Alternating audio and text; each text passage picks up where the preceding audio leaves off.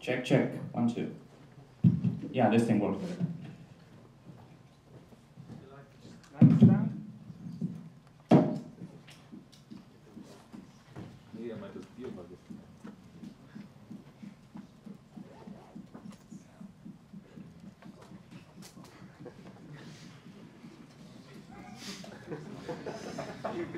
Is it an example of encoding?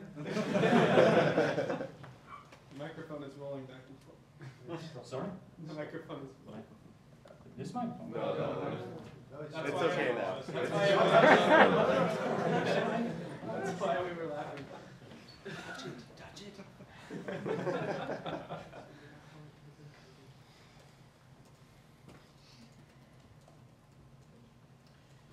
All right, let's get this thing going. All right, my name is this unpronounceable mess of ASCII characters right there. My IRC nickname is basically my email without the anything after that, and I am one of the maintainers of the FFmpeg AAC encoder. Now, I'm sure that you all know that the FFmpeg AAC encoder is horrible, and in fact, one of the speakers here, Alex Kompers, are you there? Yep. Nice. He was the original guy who merged the AAC encoder, so he knows best that it was terrible, all right? It was pretty bad. So, I object. Yeah, The official name was AAC bitstream writer. Stream writer. Yeah, that sounds about right. So, I don't want you getting depressed over the fact that you know the decoder is still terrible and that it will never get merged and you know all that stuff. So I'm just going to announce this straight away that we are going to remove the experimental flag in FFmpeg for the AAC encoder in a few days, which I define as a few days after I return from this conference because I cannot even get Paul here. It's horrible. So yeah. We are going to remove the experimental flag. We are doing better than libfdk at some bit rates and at some audio content, especially at the lower end at around 128 kilobits per second. So we're doing pretty well. It was terrible at around April, but then I started committing, and then Claudio is who's the other guy who's maintaining the AAC encoder, is very nearly completed with his work. Which came from the plus 400 comment FFmpeg bug tracker thread, which I'm sure many of you you know still ridicule. I mean, 400 comments and it just like that. So I am here to talk about the evolution of the AAC encoder, which I just did. It was merged in 2009 by Alex Converse there, and it was originally a GSOC project, and yeah, there wasn't much work done on it up until now. And yeah, and the advanced coding techniques available in AAC. So, unlike the DAO guys, I'm actually going to give a little introduction so that you guys know at least what I'm talking about, rather than just blocking filters and stuff like that. So, let's begin.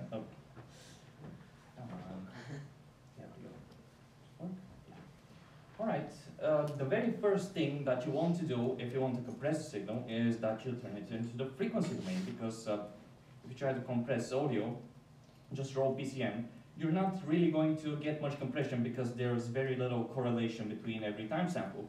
So what you do is you apply a window so that your MDCT results make sense, and you apply the MDCT transform and you get amplitudes, and those amplitudes are mapped to frequencies.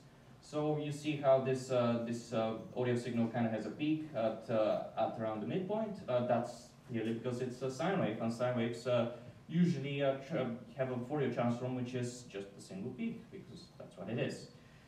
And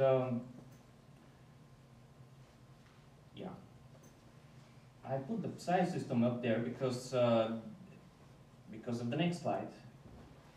This is how the windows in the AAC encoder are specified in the specifications.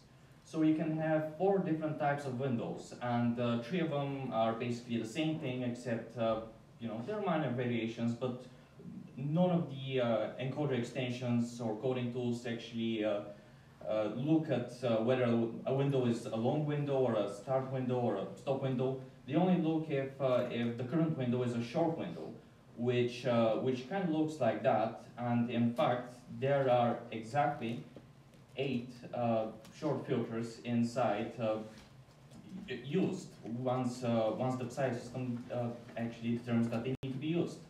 They are used in transient conditions, so that means that there's usually some very fast change in frequency or in content, and the encoder is going to be way more efficient if it just uses 8 short windows. So they're a special thing because first of all they indicate a special change in the audio signal, so you don't want to use prediction and you don't want to use perceptual noise substitution. You just want to get the maximum efficiency out of it, because it's a rapid change. It's going to be hard to encode no matter how you look at it. So after you've applied the window and you've applied the MDCT, the AAC encoder specifications demand that you structure the coefficients resulting from the MDCT transform into scale factor bands. And each scale factor band has its own coefficients to which it's mapped to, and it has its own band type. Now, these are the Huffman codebook band type. So here you put either it's a 0, so you don't encode the coefficients within this group, or you put for instance, noise, so you again don't encode the coefficients, or intensity stereo, where you don't encode the coefficients, or for instance, you quote a quote-unsigned pair of coefficients. So it's a complex thing. It's within the quantization bits of the encoder. Also, each scale factor band has its scale factor index. Now, this scale factor index is actually referred to as a scale factor inside the decoder, but we refer to it as a scale factor index because we only deal with quantized scale factor indices. And what scale factor indices basically determine is the kind of the amount of energy that's within a single scale factor band that's within those coefficients.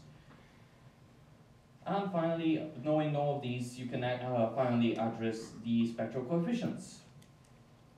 All right, so AAC describes quite a lot of coding tools, and as you can see, most of them are really optional. For instance, MS coding is optional, prediction, intensity, TNS, gain control, and independently switch coupling.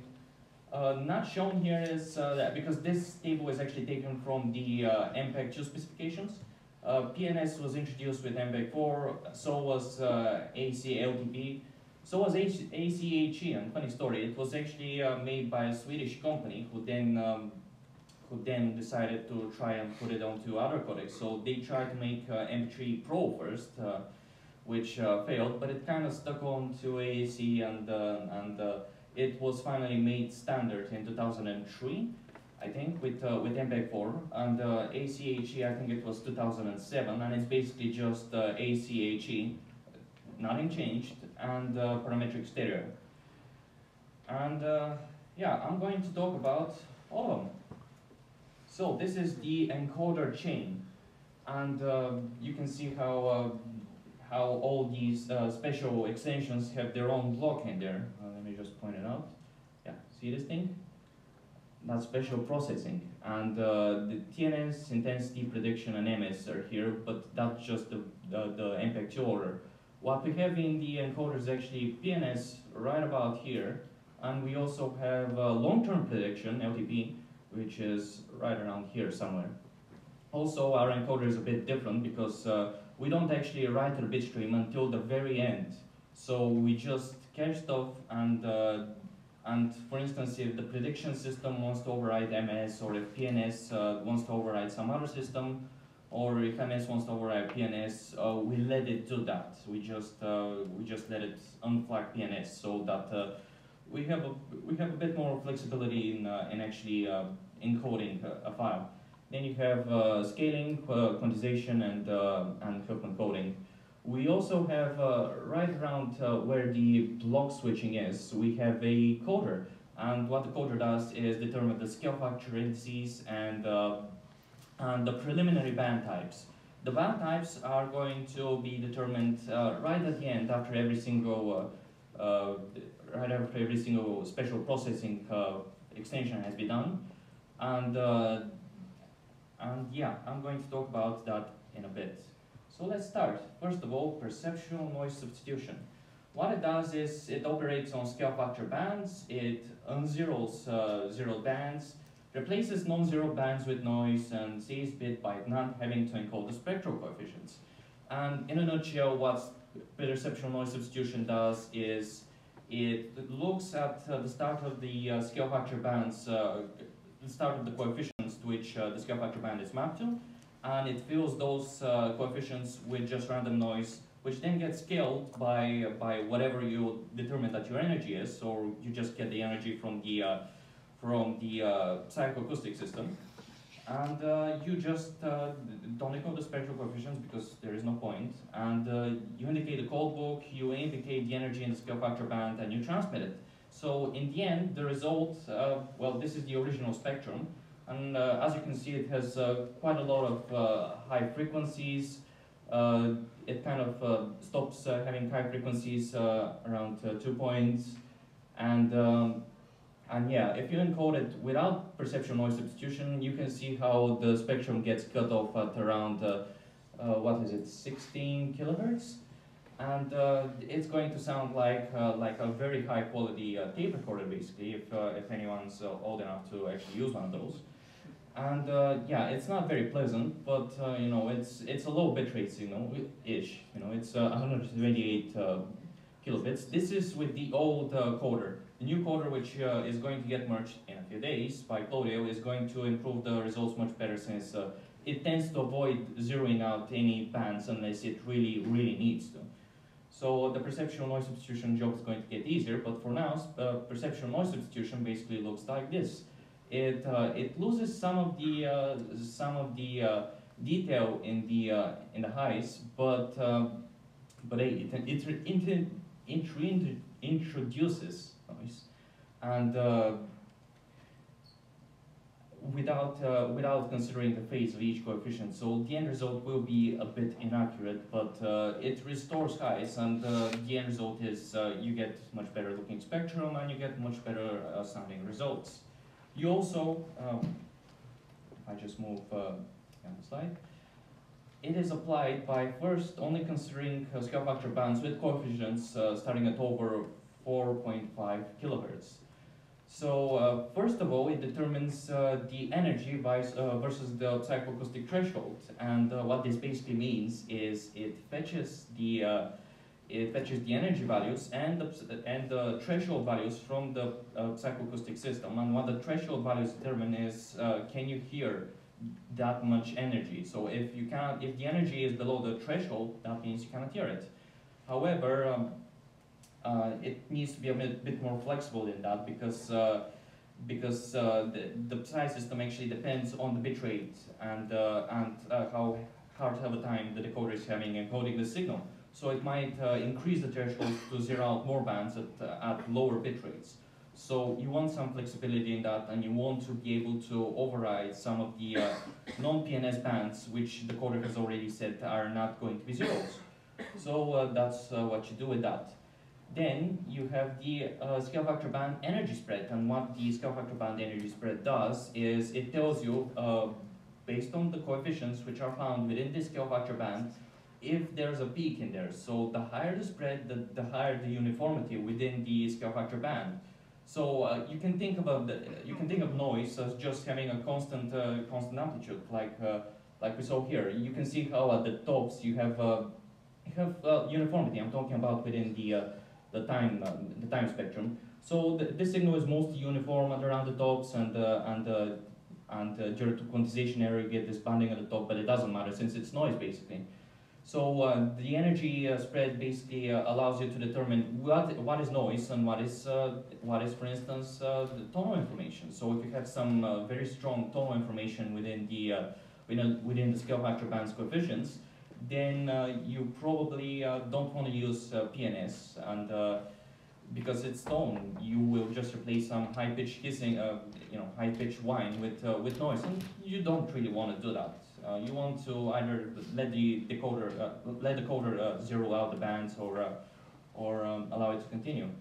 And then you have the energy quantization error, and this is what's put inside the scale factor, scale factor index for that scale factor band, and there is quite an error within the noise amplitude, since it's usually going to be very low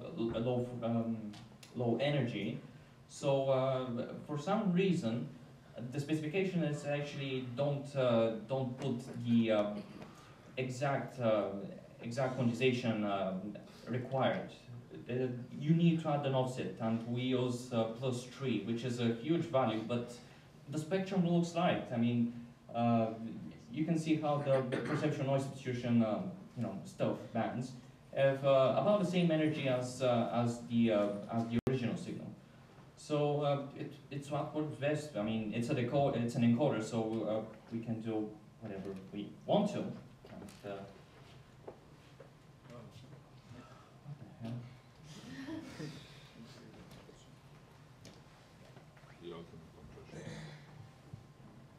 There we go.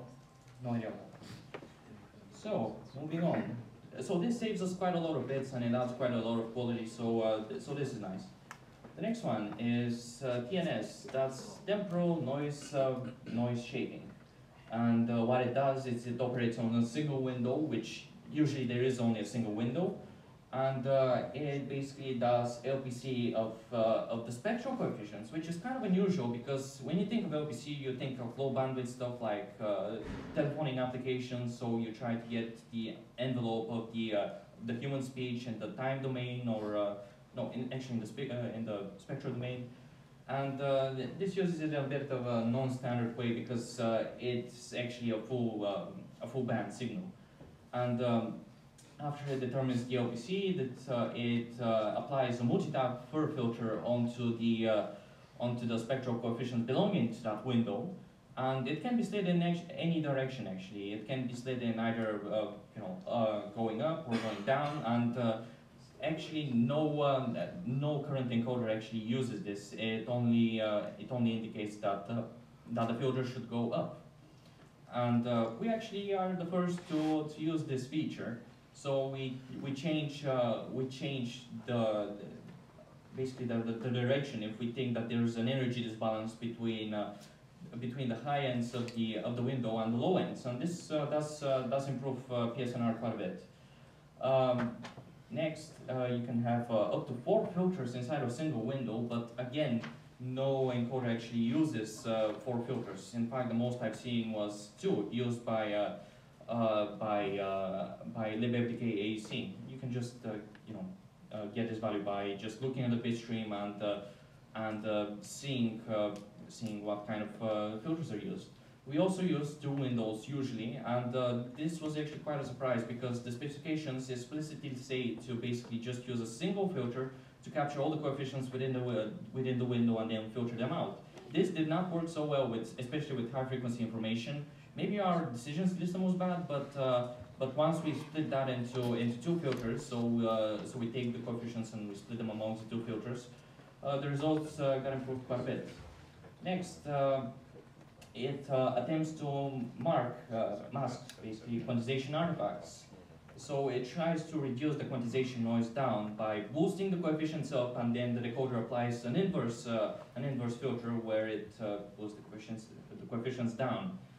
And this is the LPC process outlined. You can see how you have this very thick black line outlining the envelope, and what the LPC coefficients do is they summarize the envelope of the spectral signal. So you can see all the peaks in there, and you can see how it basically averages out in between the peaks. So this is what the LPC does, and the resulting coefficients is what we actually use to apply the filter.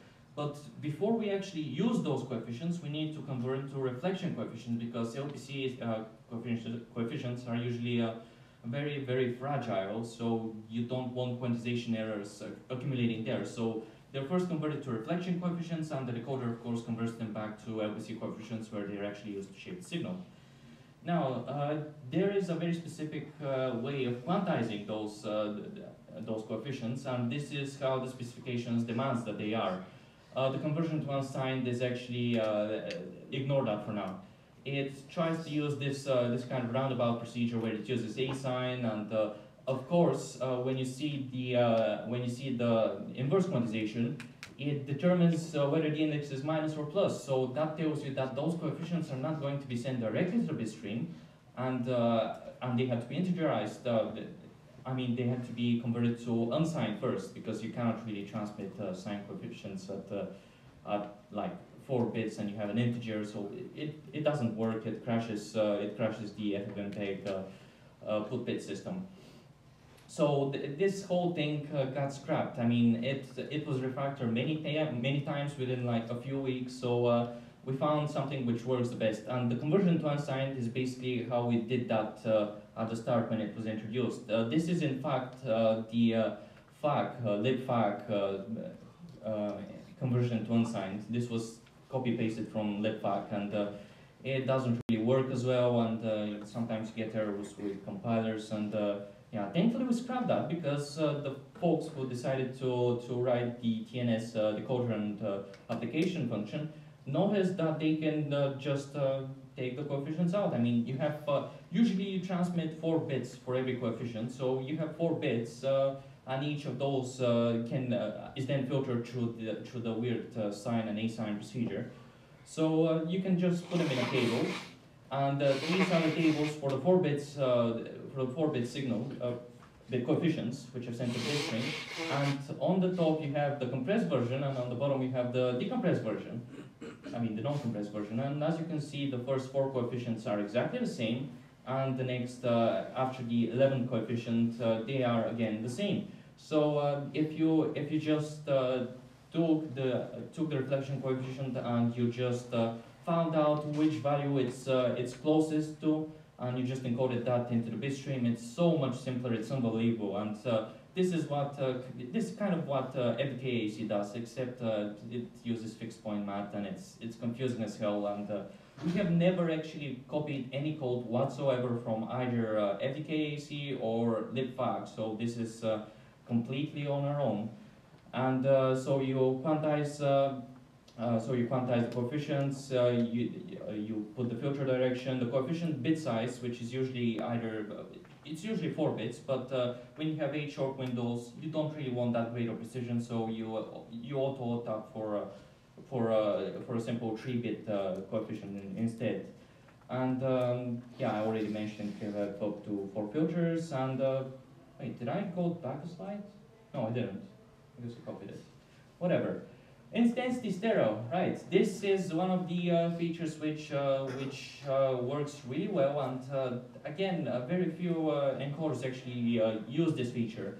AAC uses it sparingly, and it's incredible because it allows you to not having to encode a whole, basically a whole group of coefficients mapped to a single scale factor band. And it mixes the spectral coefficients of both channels. It encodes the scaling as a scale factor and the phase as a band type. This is kind of weird because you can have up to like 48 or 128 coefficients inside a single scale factor band, and each of them will have a separate phase. But at the end, you're basically required to summarize the phase inside only a single variable. So one of the channels will have one phase, and the other channel will have strictly the other phase. So you really need to pick something which works well, and this is how basically the energy is determined. And in fact, this is how the psychoacoustic model gets the energy. It just squares the coefficients and it sums them up inside a single scale factor band, that is. And the specifications weren't clear on how to get the sum channel energy, but this works the best. It just works the best. Just take it as a gospel and put it in a book or stones or whatever.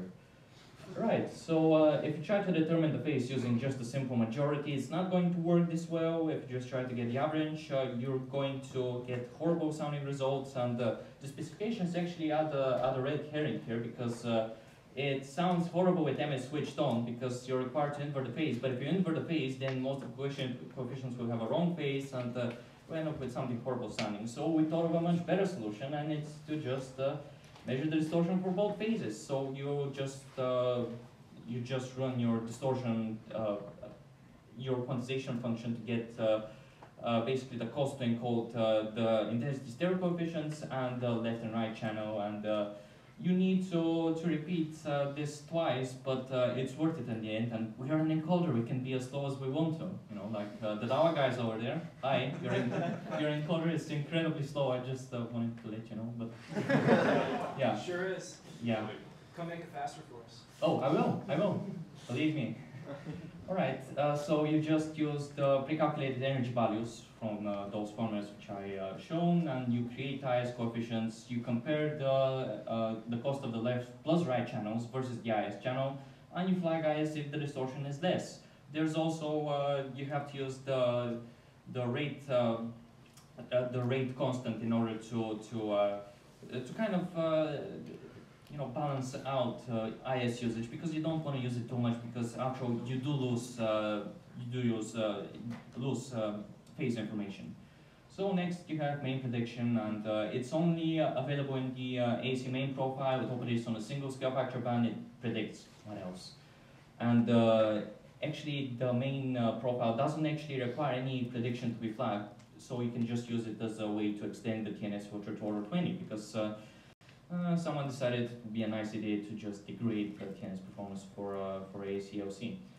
And the way it does it is it creates predicted coefficients from the previous frame. There are a huge list of formulas which are in the original ISO specifications, MPEG-2, and they're not very clear. So we thankfully just copy paste it from the decoder, and it works very decent. We just needed to reorder some things a bit. So you feed them. So we feed all the predicted coefficients into the prediction formula, and you replace any flag coefficients with the prediction error. And as you know, actually encoding using a Huffman coding, small differences takes less bits. So you definitely want to keep the bit difference down in between coefficients. So you calculate the coefficients for the next frame, and you store them, and then you compare them. So yeah, it's kind of a balancing out, and you have to reset always in case the window type is 8 short, which I kind of said before. You have to also make sure that all predictor groups have had a reset in the last 240 frames. This is required by the specifications, so that you don't actually get any echoing for any long harmonic signals. So I guess Mongolian troll singing is going to have to be careful about this. Then you have mid-side coding. I'm not going to talk much about it because it's mid-side coding. I mean, it's used in FLAC. It's a very common technique to minimize coefficient cost, and it exploits the fact that channels might have similar coefficients. So if you just store the sum and difference, you can easily restore the original one, and hopefully it will cost less. This is not enabled by default. We will enable it by default though, and it works reasonably well. And yeah, nothing much to say about it. Then you have pulses. Nothing actually uses pulses, and here's why.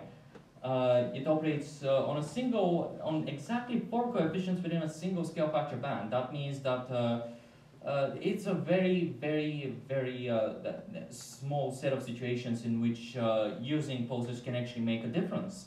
So we don't use it, FAC doesn't use it, FDK AAC doesn't use it, whatever magic YouTube uses doesn't actually use it. So it's kind of in the specifications, but no one actually uses it because it's incredibly hard. I mean, the computation power required to calculate whether changing the amplitude of 4 coefficients is going to make a big difference is not really worth it at the end. So no one actually uses it.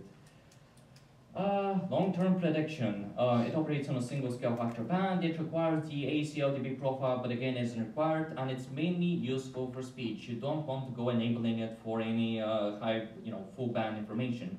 You want it for like very, very low bitrate speech, like below 10 kilobits or around 20 kilobits around. But yeah, if you're doing any content which requires that, you should basically use Opus, because what's the point of using anything else? Every single time I try to make comparison, and Opus is just ridiculous. What's the point of living? I don't want to develop anymore, but I just keep pushing. And it's basically just a quick and dirty hack. It is. I mean, it just uses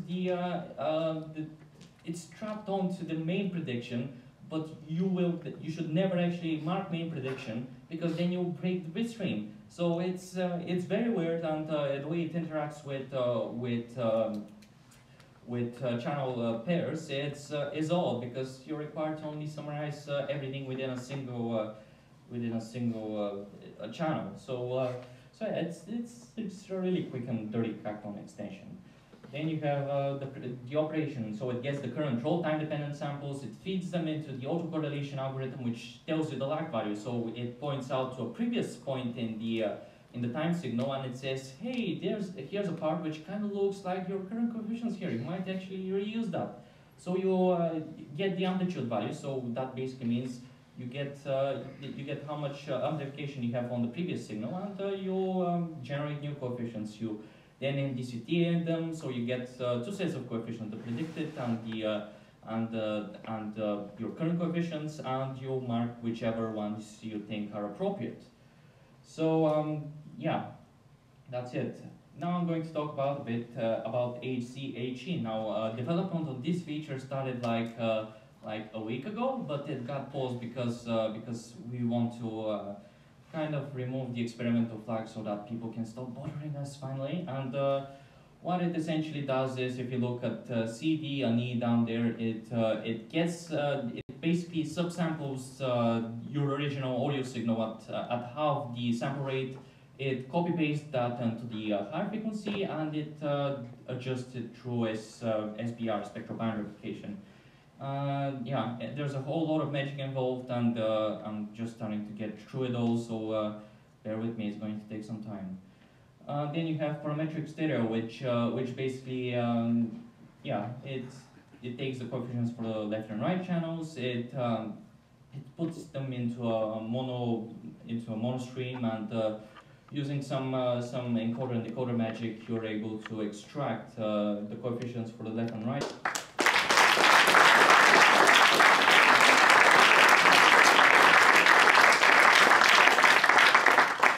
So yeah, just bear with us. It's going to take a few days until we remove the experimental flag from the Git repo. And but once we do, I invite everyone to post on Hydrogen Audio or Zoom 9 so that we can have our encoder dissected and criticized and blasted into oblivion because it sounds like crap.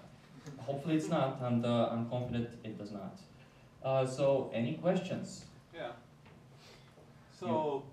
If I remember correctly, AAC main and its features are belonging to MPEG-2 and were rather discarded in MPEG-4, so is a reason to care about them. About AAC HE? No, main. Oh, main.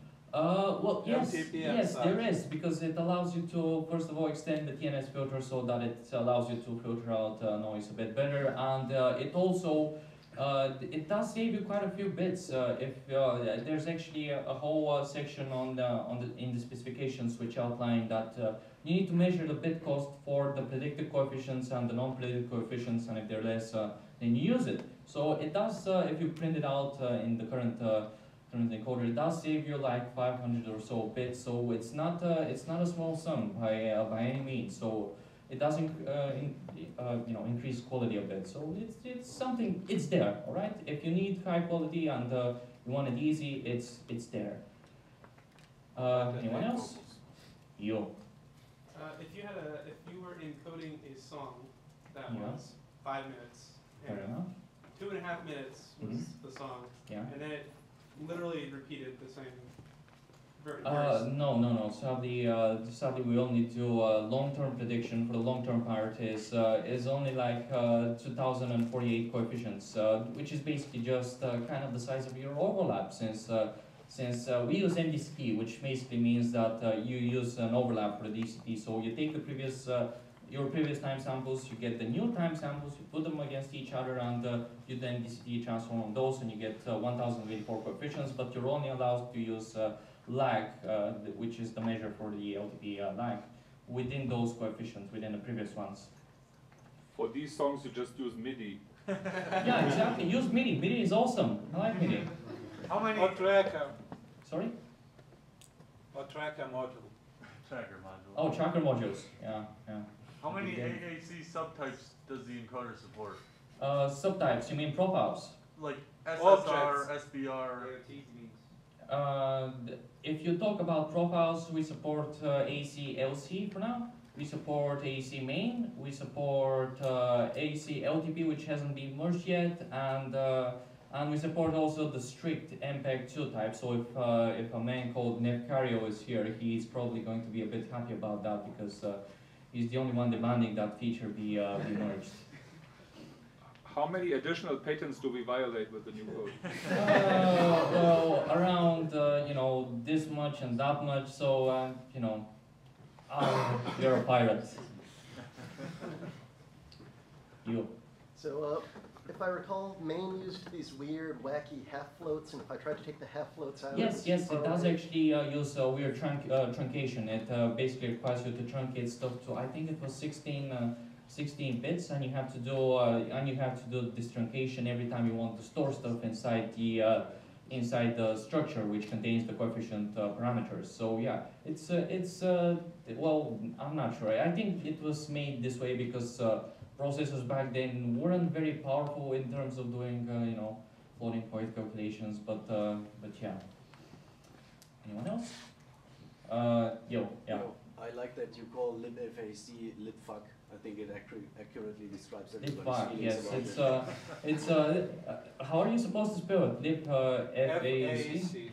Oh, well, it's libfuck. I mean, it kind of flows out of your mouth, so it's kind of hard to say that. But yeah, it's horrible. Libfuck is horrible. If you've seen the code, you can kind of understand it. That's why the name is so good. Your pronunciation. No, it's not good. It's naive as hell. For instance, if you've seen the the main prediction for the libfuck, it uses like 20 loops to generate all the coefficient parameters when you could just merge them into one and we just use a single loop and we just call a function. But they just do everything so naively that you know you're like, how does this thing even work? We're better than libfuck though. NFDK. What about, say, enterprise encoders like, say, Dolby? We haven't actually done any comparisons because A, I don't have the money to pay Dolby to give me such an encoder, and B, well, it was licensed to Apple. Sorry? It was licensed to Apple, if I remember. Oh, it was licensed. Oh yeah, so I guess Apple uses that one instead. I don't actually know. I haven't done any comparisons. We have a Japanese dude called Kamero2, and he does all the comparisons in that huge plus 400 comment ticker, ticket. And I think the last thing he tested was Win7c, which was kind of the previous implementation of Glorious changes without any of mine. So chances are, once we merge Glorious changes and once I push my final changes, which I just need to push the LTP, which isn't right now in Git main because the hotel actually doesn't even allow me to Git pull, but I will once I get back. And once that happens, the quality is going to jump right up, and I expect to be able to compare it to the AAC encoder which Apple uses. You. How do you test how the encoding sounds? Thankfully, we did not use subjective tests. This is not HEVC. I think HEVC actually used some subjective testing for this, and we mainly used basically FFmpeg has Fate, which is the FFmpeg automated test environment, and if you don't actually pass the Fate test, it gives you a PSNR value, which is kind of a liar. It's a very big liar, but it's still a very good indication on how well. What's the similarity between the original source and your current encoding source? So yeah, we use that. We use subjective testing because at the end of the day, sometimes you get some crazy result like a PSNR of increase of like 2 units, and if you just listen to whatever you're encoding, it sounds like low pass filter garbage. So yeah, it's fine, but it's there, and yeah, it provides some solid test results. Actually, I know stories that one encoder. Sorry? So I know a story that one enterprise AAC encoder started to use automatic metric Yeah. for quality. Yeah. And it actually degraded in output quality after that. Really? Yes. Well, the DAO guys are all about PSNR and It just does not work as good for audio. yeah, it's not as good for audio. It's not as good for audio, but it's there, so it's just a secondary precaution, so you don't have to listen to the entire thing to see if there's any garbage. It's a nice metric, but it's there and we use it. Anyone else? Yo. You plan to support constant bitrate? Constant bitrate. Yes, we mainly use constant bitrate. So if you don't actually specify any bitrate right now in the FFmpeg, parameters, it's going to assume a bitrate of 128 kilobits. We don't. I haven't actually played around much with variable bitrate, but I'm sure I'll get around to it. Anyone else? No? All right, then you have a coffee break.